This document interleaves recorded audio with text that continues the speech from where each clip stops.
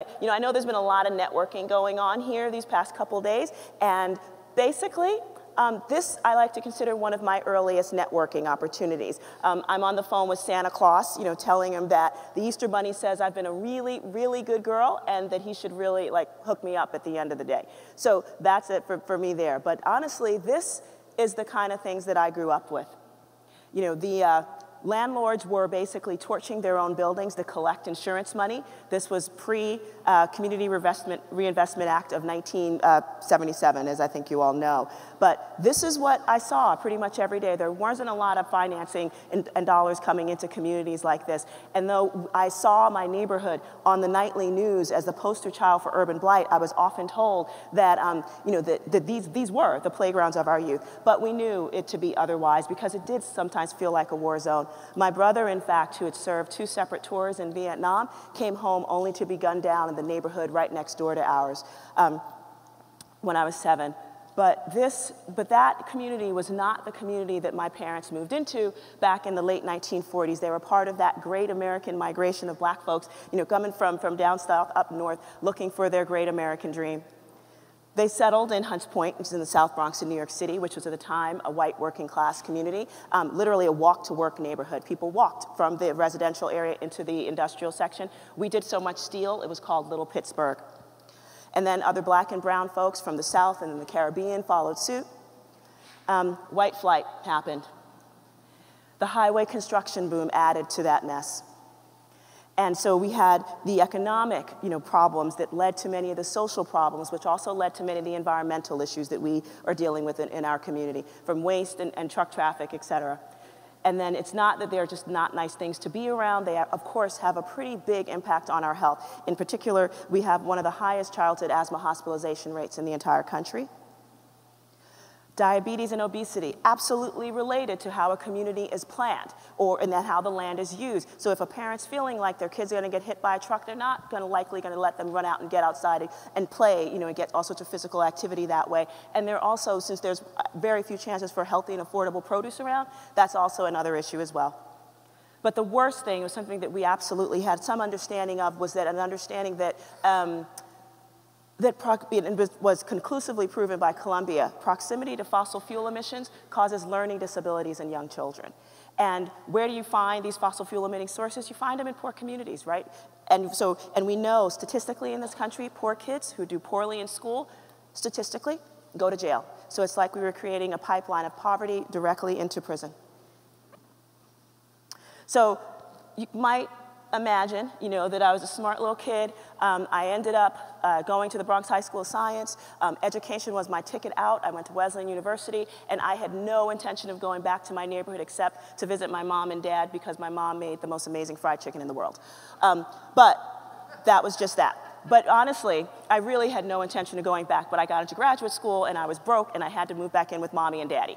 Fortunately for me, I got to see my neighborhood in a completely different way. I did have a little education and some distance, so what I did was see that the neighborhood that I thought that I'd left and was really tired of because that's just the way it was actually kind of targeted because it happened to be a poor community of color and thus politically vulnerable. And therefore, it was politically expedient to put the kind of horrible environmental and economic burdens that we dealt with in our community. And it just reminded me that there were things that I wanted to do. So I was absolutely a part of the big solid waste campaigns to help the city encourage to do it more sustainably. But quite frankly, I was really more interested in fighting for something rather than against it. And so at the same time we were in that fight, I kept getting these notices to think about doing Bronx River restoration projects from this organization. They were offering little seed grants. I found this little dump with my dog, and basically to realize that this was the beginning of our neighborhood's waterfront transformation. And after taking that seed grants and leveraging it hundreds of times over, we got this park. Thank you. And, and it's become this really amazing thing that really speaks to what the community is. And yes, I got married there, and that is the dog that helped me discover the park. But what it also did was really help us think about what else we can do in our community. So I wrote the proposal for the South Bronx Greenway, which is a federal transportation grant that was designed to literally work with projects that reduce congestion and improved air quality. CMAQ is what it was called. And so we got $1.25 million to design and plan the South Bronx Greenway, which is a friendly bike and pedestrian path, but also provides opportunities for stormwater management as well as air quality improvement and, of course, economic development too. And so this is what we're looking like as we start to spend nearly $50 million worth of that investment, which was really kind of fun. And I'm happy to say that we're the only community-initiated project that got, transportation project, non-vehicular based, that got funding through the economic stimulus package. So from the boogie down, all right? So there we go.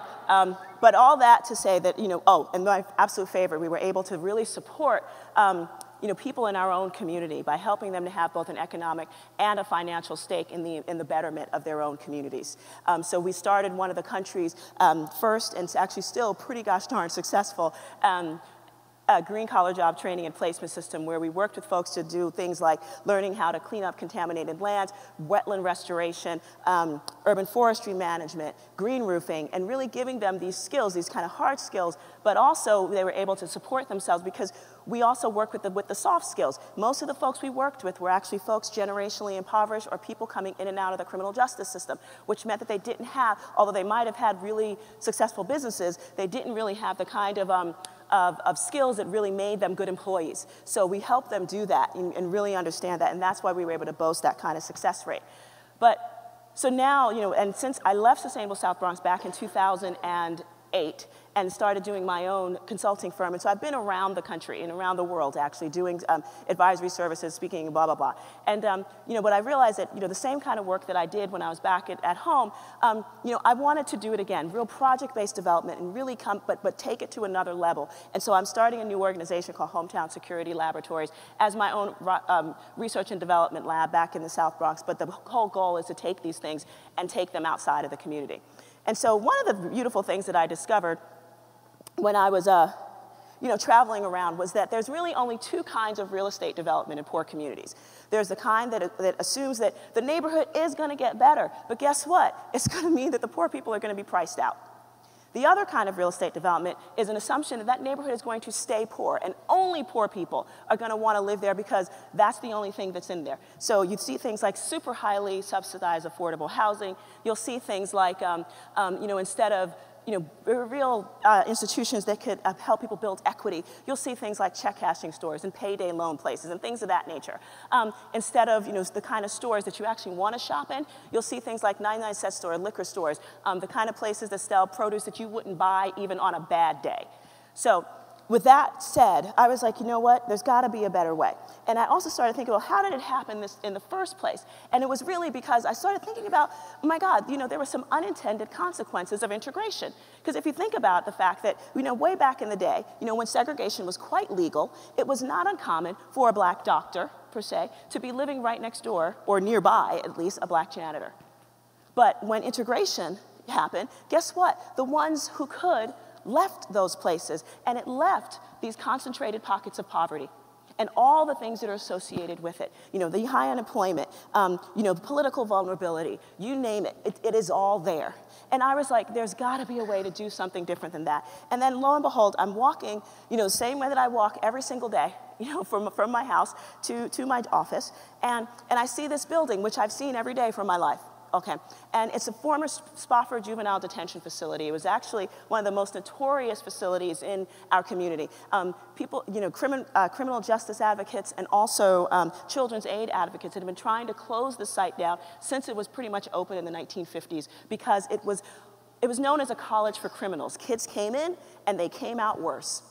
Period, not rehabilitated. My dad was actually a janitor there back in the 60s and the 70s, and I remember these conversations that he had with my mom, wishing that our house was bigger so that we could take in more kids. And believe me, we were one of those houses that took kids and people in, which was tough, being the youngest of 10 kids to begin with. But life went on, I suppose. But anyway, so I'm thinking, amazing, because this site had just been closed, as a jail. And so it was sitting there empty and on 5+ acres of land. And I thought, oh my gosh, that's the site. That is the place where we can actually prove out a model for real economic diversity and real economic improvement, and show that if you created mixed income housing and mixed use commercial development in a way that was designed by nature to make it so that people of different incomes wanted to be in the same place, because the quality of the area was that cool, and there were really beautiful places to spend money and to be employed in, so you're actually helping to make poor people less poor, then you've got something going on. And I thought, oh my gosh, this is so cool. And then I realized that even though this is just my neighborhood, and of course, you know, I'm really attached to my neighborhood clearly, there's the situation was actually very similar to so many places around this country, in many post-industrial cities, where you have where you have a residential section, that's the orange place, and then the blue, the former industrial area, and then you've got that place where they connect, that hinge area. And I thought, oh my gosh, this is I think I'm onto something. And so then I started thinking about, well, what is this site? I mean, it really is this kind of catalyst that I think is such a smart thing for us to be thinking about, right? And so the whole idea, mixed income housing, poor people, if all they see is other poor people, it's hard for them to imagine a life outside of that. Okay, you have to understand that. Please understand that. There are people in my own community who see me, who know me, who see me in the news, who see me all the time, and you know what they'll say to me? So, Majora, where do you live? I'm like, down the street, same place I've been. And they're like, you didn't move out? Like, no. But just understand that we do need to see more people like me in my own community, and communities like it around this country. That's what economic diversity is. I want people to grow up and think that they don't just have to be poor all of their lives. So I spent way too much time on that, I'm sorry.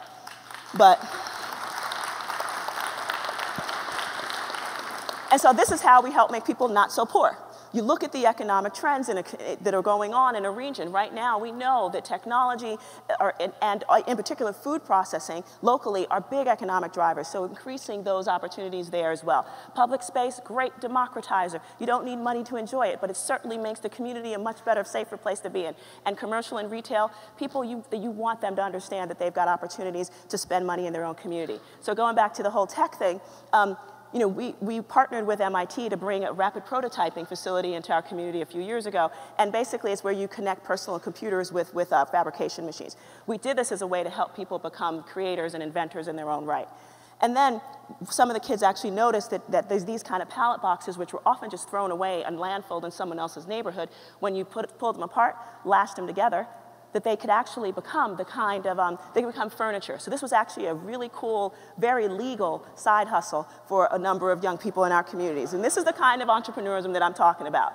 So, and we just helped create the ability to do that. We also helped understand that there's some great possibilities, for doing things when you change the dynamic of literally a street. Like right now, this is a street that's known, because it's so lonely along the side of that facility, because nothing was ever built there, that this was a great place for a trucker to go pick up a prostitute. But the second you start changing the ground plane of that area, then what you have is a completely different area where economic developments can thrive, where people can be happy, and all that good stuff. And so the idea for all this stuff is not that I'm trying to figure out a way to create, yet one other little diamond in the rough. No. What I'm trying to do, literally, is raise the bar for what passes for real estate development in poor communities nationally. Okay? And so it is intended to flow out from there in this really beautiful way that helps people understand that, yes, they can become economically empowered. Yes, they can understand that the environment includes them and that they need to be a great advocate for it. And yes, as they grow, that they can become the kind of social activists for their own lives and for their kids' lives and for future generations to come, so that they can empower themselves to understand that. That's the kind of stuff that I'm talking about. And you can only do that, really only do that, when people start to understand and feel economically empowered, when you're putting them in the kind of places that are important for them. And so with that, so here I am. So look, I've got some really cool visions, clearly, and I'm excited about them. No, it's true. That's why I'm here, and I appreciate it, and thank you for the love. But I really do believe that this approach to real estate development really could be transformative for this country and around the world. But the bottom line is, I am this great vision chick, and I've done some pretty cool projects, but I didn't know how to financially, sustain a model like this. We're talking hundreds of millions of dollars, and I get that. And then I went to this conference just not that long ago and met this really groovy guy who is my doppelganger. You know, he's taller, he's whiter, and he's male, but, you know, is my doppelganger. This is a guy who grew up not too far from here in the Tenderloin section of San Francisco, you know, worked on Wall Street and really wanted to figure out a way to create, you know, a really innovative financial model that put money investments right back, you know, into the heart of places in community investment where people needed it. And it is such a powerful thing. It really understands that, you know, poverty, you know, it's not a disease, but it is a condition. And there are things that can help make people feel better and really do things to support them to move up and out of it. And you do that by creating the kind of community revitalization projects that are powerful in every single way, from environmentally sound and sustainably built to having the kind of economic developments that will actually move people up and out of poverty. The kind of innovative financial tool that the Center for the Greater Good, which I'm an advisor on right now, it has done that. And they've already put $240 million to work for 1.7 million Americans, poor Americans. And I'm really, really proud of that, and I'm so excited. So when you get a chance to see John, you should definitely just take a look and just wave hello. I don't know where, I hope he's somewhere in the audience. But these are the kind of things that we're interested in seeing happen with this fantastic model. And so it's not just about the ability for us to understand that creating this kind of model is all about, it's about people. It is about putting, you know, your investments where your values are. It's about, you know, seeing them work in a way that you understand that things are going to change, you know, if we really wanted to make them happen. And the fact that John, you know, his team and all the partners that are associated with it developed this way of really being open and transparent, and it really is an open source tool as well, you know, to help make it happen. It takes the kind of work that I do, you know, and I've never done anything quite this big. But it takes the work that I do and literally helps create a way to support it, because we understand that now is the time to help make this thing happen. This quote, this is Martin Luther King Jr., is from a letter from a Birmingham jail. And, you know, he wrote it as a direct response to a group of white ministers who wrote to him, and I think they were just trying to tell him to, like, chill out on this integration thing, you know, maybe you're moving a little bit too fast, and, you know, and I'm sure they were just concerned also about his physical well-being as well, but this and the whole letter was his response. I am that impatient. John Bellamini is that impatient. I know we are all that impatient to try to figure out a model for sustainably investing in communities in the way that they will work. And I am so looking forward to working with you to help make sure that that happens. Thank you very, very much.